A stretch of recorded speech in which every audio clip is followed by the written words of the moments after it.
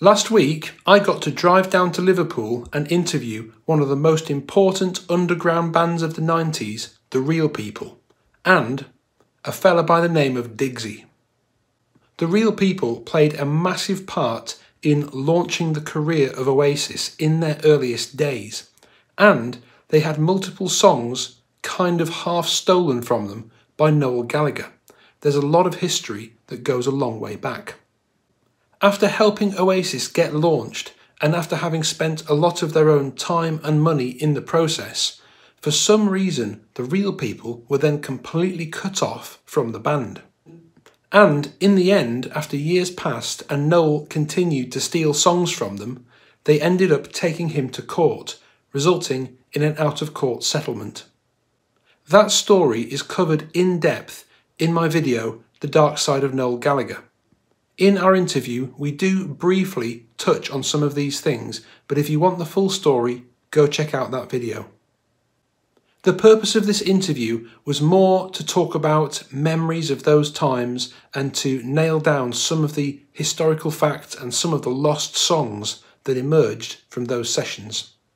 And, of course, to meet the man behind track 9 on Definitely Maybe, the one and only Digsy. So, ladies and gentlemen, today it is my privilege to interview Liverpool legends, The Real People. I'll let that cough out. And Digsy getting his cans out. I'm fucking here, you getting them cans out there, lad. Tony and Chris, hello, how are you? Hello, you're all right. Sound. You all right, James? So, can you remember the circumstances under which you guys first met Oasis? Can you tell us that story? Yeah, well, we met Noel through the Inspiral Carpets. We were touring with the Inspiral Carpets, I think it was 92. Noel was the roadie, and along with Mark Coyle, me, Noel, and Mark and Tony really started getting on well. A lot of people don't believe this, like, but when we really started talking, me and Noel, I was a really fussy eater. I was only a kid, you know what I mean? I wouldn't eat the catering, which, like, you're on tour, catering's great food, you know what I mean? And I used to take my own pot noodles and stuff like that. So I'm sitting there one day, and Noel likes pot noodles as well. So he was sitting, he goes, have you got any pot noodles? I said, yeah, I've got a stash of pot noodles there. So it was from the love of pot noodle, chicken and mushroom, that we got talking. Noel was saying that his little brother was a massive fan of our band, which was Liam. Noel had showed us a picture of them in the Manchester Evening News. Liam coming to the dressing room, the pair of us just went, he's a star.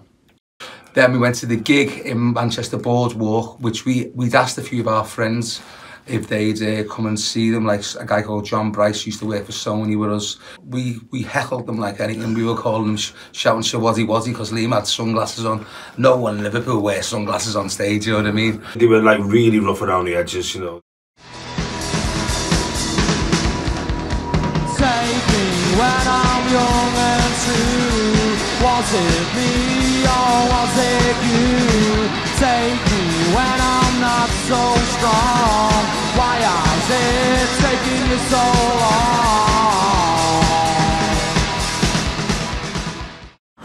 long? Okay, this is 15 Porter Street. This was the tour where we used to go in. That's where we used to load all the equipment in. And then this little bit here was the control room. That was it. That was the way the studio was. We used to own upstairs as well. Upstairs we had like a little office, a little weights and punch bags and stuff like that to let a little bit of our frustration out sometimes.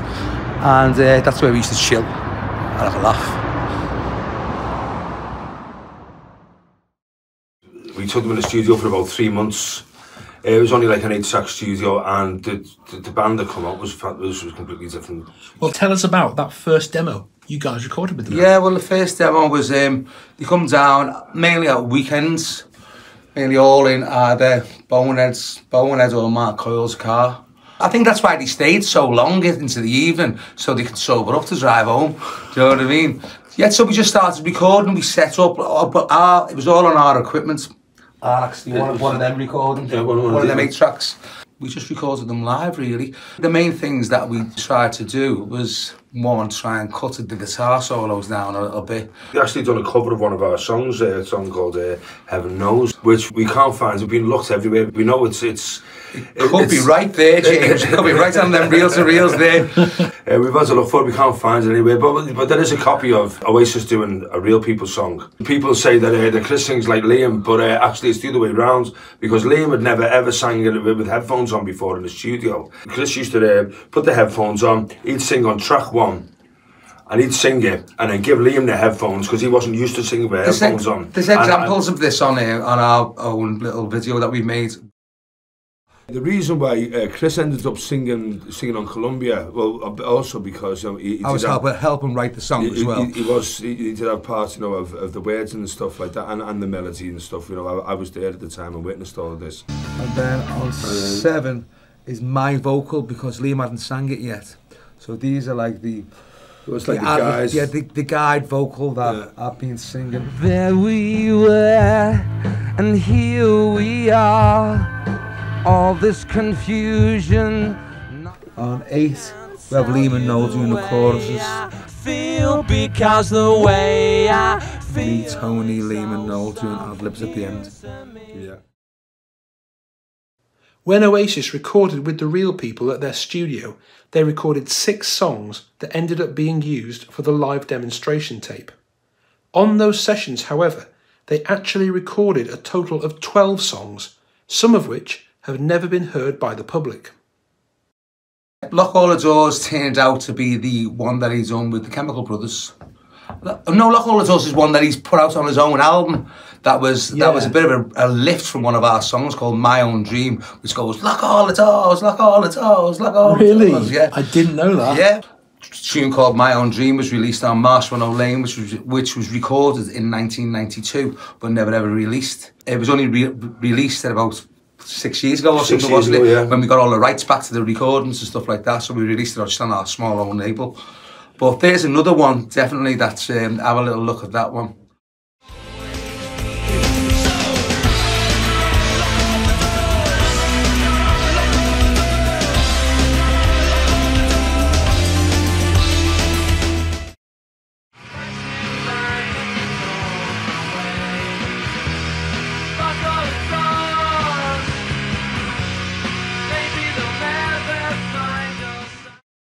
And the last one to mention is the first ever recording of Whatever. Yeah. On which Tony played and wrote the string part. Yeah. Well, what's the name? It was only on, like, you know, a little Casio keyboard, but it has a really good string sound. And I just suggested about putting some strings, like the little string line on there. I'm sure it was just recorded with like an acoustic guitar doing a song, and then because the kit was already mic'd up, Noel got in and just played on the kit. So I'm sure the demo that we've got is Tony on the piano, Noel on the drums, and on the acoustic guitar. And maybe all of us doing some BBs, because that's what we used to do on them demos. We sometimes used to all just get around the mic. Do you still have that Whatever somewhere? No, somewhere. Yeah. I'm sure we've got it somewhere. Yeah. But I can't find it. But ladies and gentlemen, welcome to the channel, the one and only Digsy. Say hello, mate. No, I won't. Not in the mood. So Digsy, how did you and the Oasis boys first meet? Through the Real People. Right, and you've been knocking around with them since childhood, haven't you? Oh, yeah, well, I used to babysit them too. Yeah. Still fucking do. When all this was going on, I was in smaller, you know what I mean? And nothing's more important than your own fucking band, you know. And in hindsight now, I can go, fucking hell, man, I should have fucking, stood up for these. Because I remember that, Chris, we'd done the Water Rats, and Liam had come, this like that, and after the gig, we were in the dressing room, and I, Chris, like that, goes to Liam, what's going on with your fucking kid, man? And Liam's just going, you're on about me, you're on about me, you know what I mean? It's like, that's when it dawned on me, I thought, you little fuckers. They only wanted acknowledgements, didn't want fucking money, the name under the fucking title of, that's all any songwriter wants. Right, so when Liam was asked about the Real People, he just said, I don't know what you're on about the whole time. I'm standing there and he wants answers, and Liam's just going, do you know what you're on about, mate? No, see that kid, do you know what you're on about? Right. Fucking, but. Right. Well, so you mentioned your band, Smaller. Yeah. Oasis actually opened for you guys in the early days, didn't they? Yeah. Was it Labasso's or something? Yeah. Was it Labasso? Yeah, Labasso. When they were sound checking, I've gone, fuck me, mate, like that. I said, "You's going on last. You's go on last." Do you know what I mean? Like that. So we actually, although we should have been headlining, we went on first and let them do the last thingy, because that's what Liverpool bands do. You know what I mean? Make them feel welcome and all that gear and stuff.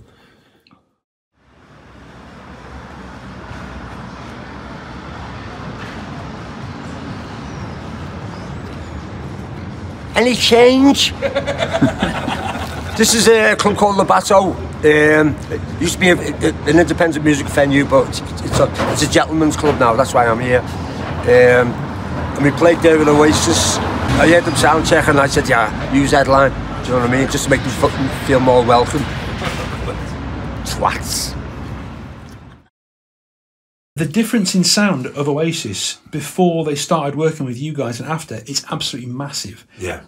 When you guys brought Oasis to Liverpool, it's been widely reported that you gave them advice on developing their sound, and particularly to Liam in developing his vocal sound and style. You can hear before he's singing quite like... Sings a bit more like Ian Brown. Yes. When I'm doing the early Manchester demo that I've heard and play. And then afterwards, he's got his sound. He's doing it completely different after hanging with you guys. Can you tell us that story of how I think that he has got a happened? bit of a Scouse twang, and the reason why is sometimes we record them instrumentally, do you know what I mean? And then, as he said before, Liam never used headphones in the studio, so he was finding it very difficult. He putting them on and go, I can't do it properly.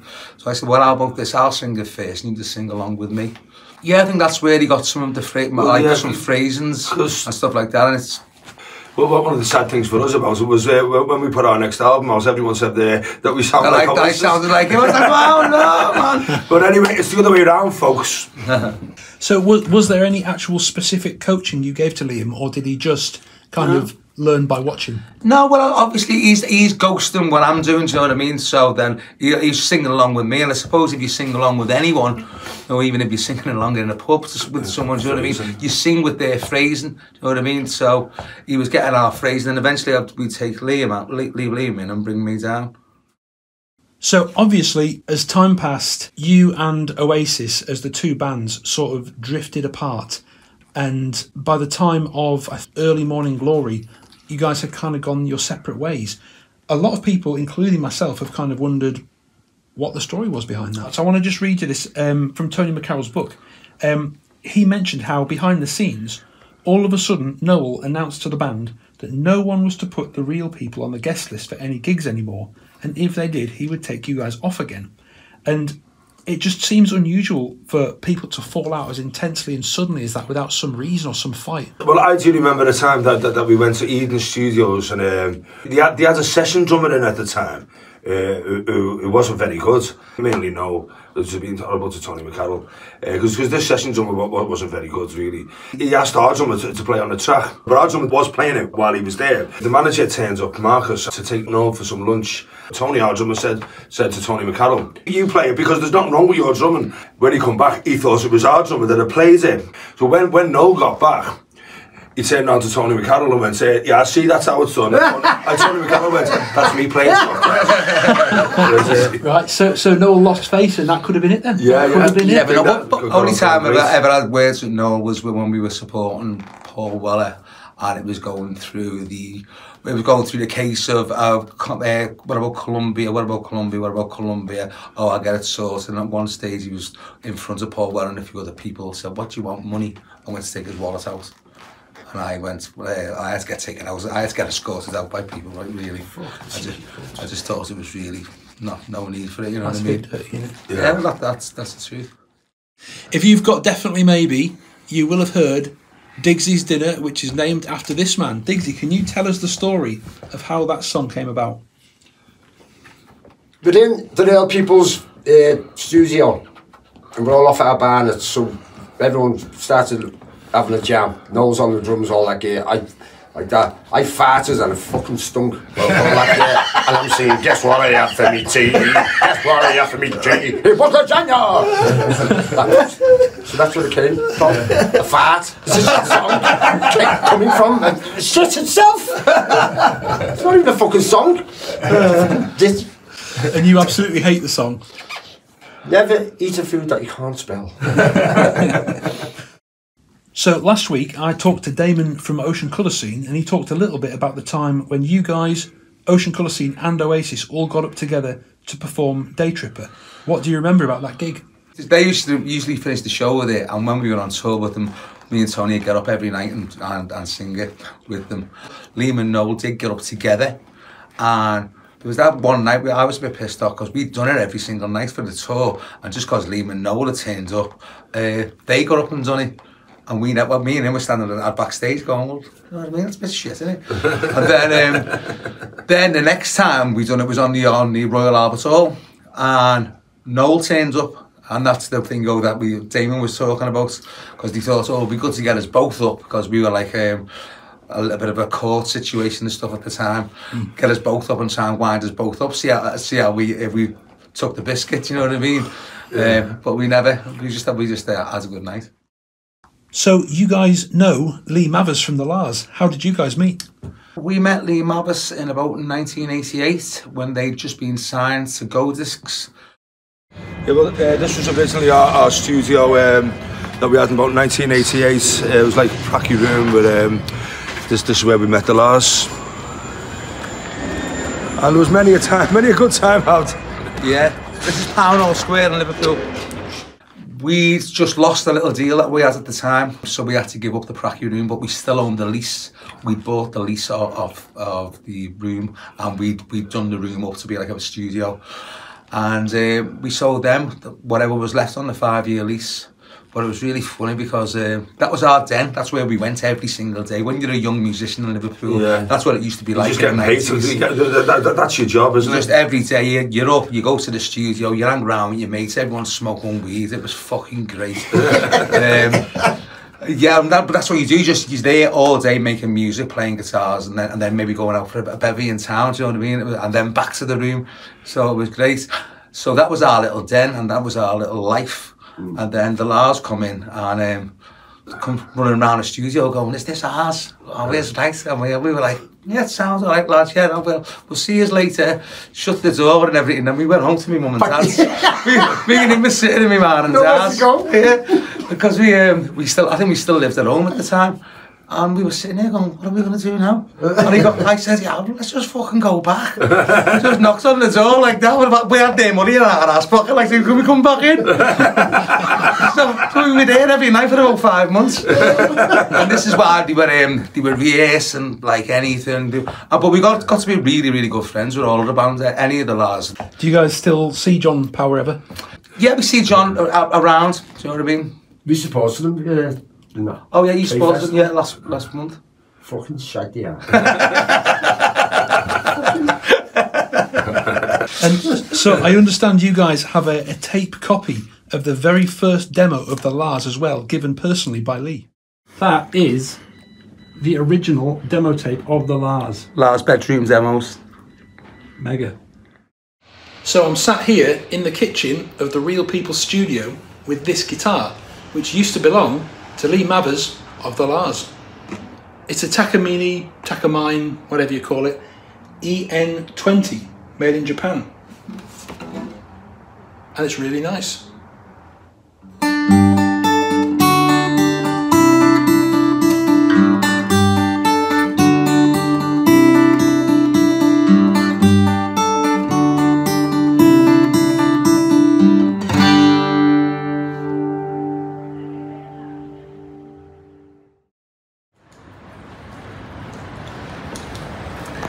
Yeah, well, this is the Lomax where Oasis have played on the 93 tour or something like that. It must be one of the very first tours. We were all here, we all had a really good night. But Noel and Liam have been to see us, to see the Real People and Smaller, both at this venue. This is it, this is the old Lomax Boozer. It's now called out, it's now a gay bar. It's now a gay bar. It's now a gay bar. No, I think it's just, you can't get in because it's called out. Hey!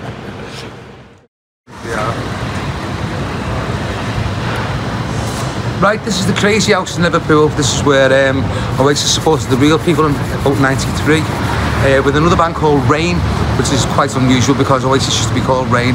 But this is the Crazy House. We had a great gig here. It's now called the Electric Warehouse. Well, would you guys ever work with the Oasis boys again, given the chance? I'd work with Liam, Yeah, we work with Liam, and his aliens was cool as hell.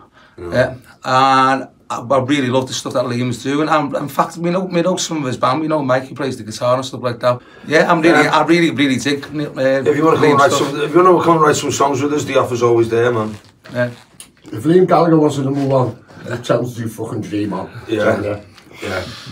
Yeah, well, there's one of our songs called Dream On, which is Liam and Noel. It was Liam's favourite song. Liam's favourite song, and Noel's. It'd be a great cover for Liam to do. Fucking Jeffo. So you were there for a hell of a lot of the Oasis recordings and all that kind of thing. Were you with these guys at the recording of Supersonic? I wasn't I? Yeah, I think so. But isn't that they had a tropical fish tank like that, and we're tripping off our chest. We got remember. We put it in the tub of margarine and put it in the fridge. That was after I'd taken it out, after he spews it back up. I went back to the fucking to the fish tank. I said, "Where's that fish gone?" And fucking everyone was just laughing like that. And I fucking in the fridge in a tub of margarine like that. Because it was my manager's fish. Do you know what I mean? You saved it though. Put the fucking fish back. It was Andy's, wasn't it? Yeah, it was Andy's fish. And he loved this fucking tropical fish and all. He's come in and got it in a glass and fucking drank it. So one of the crew drank the fish, vomited it back up, and then put it in a margarine tub. No, I then got it and then put it in the fucking tub of margarine, put it in the fridge. I put it back into the fish tank. Oh my lord! And then someone else had taken it out and put it in a tub of margarine.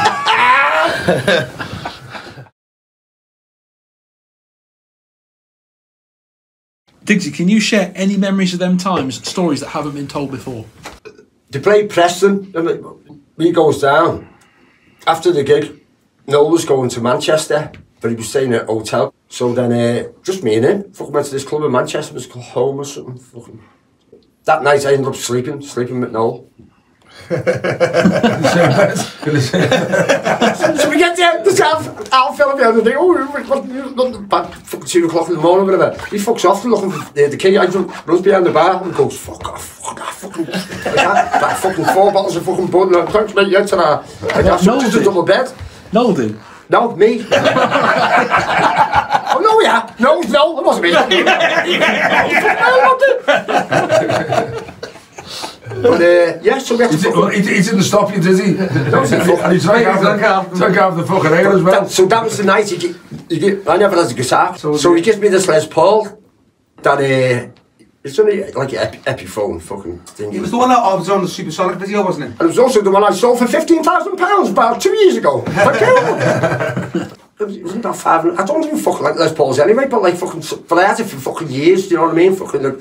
And then Christie's offered me fucking money for it. This is fucking 15 years ago. But like, I think my conscience got the better of me, and I was going, nah, fuck it, no, I'm not selling it. It'll go to me fucking kids, you know, like.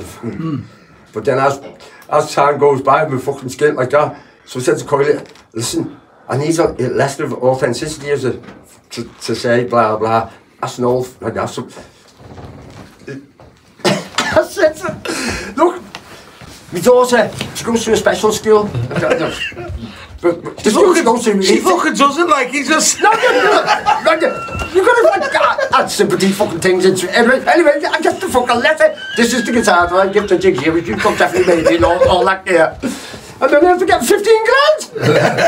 Right, so you got the provenance off Noel by saying your daughter was in special school. Yeah, that would be black.